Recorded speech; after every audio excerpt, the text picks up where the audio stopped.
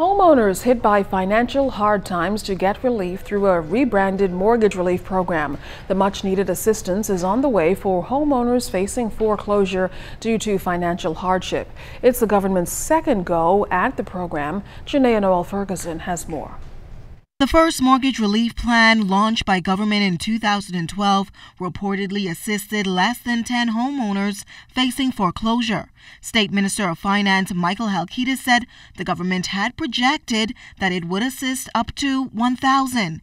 Now, there was a wave of criticism following that, and the government committed to delivering a revamped plan as foreclosure numbers climbed. Now, an upgraded version of the scheme was launched this week. We went back to the drawing board because it was a commitment that we wanted to be faithful to. And over these past years, we've been refining and having discussions and exchanging proposals with the lenders and the other stakeholders. And now we have a plan that we think can work, because the main difference is this time we're taking a holistic approach to the entire debt situation, looking at not only mortgage debt but as well consumer debt, and how do you enable people to be able to fulfill their commitments and manage the debt that they have and restrict the amount of debt that people take on in the future. Halkitis laid out the criteria to qualify for the revamped mortgage plan that he anticipates will help a significant amount of distressed homeowners.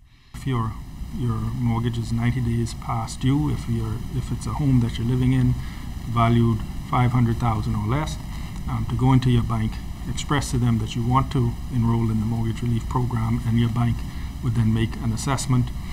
We will get reports from the banks on a monthly basis as to the amount of people who have come forth. The initial indications we got was several hundred people will be able to be assisted. He explained participants of the plan will also be held accountable to ensure that they stay on track with their restructured mortgage payments. This is designed to assist people in genuine need.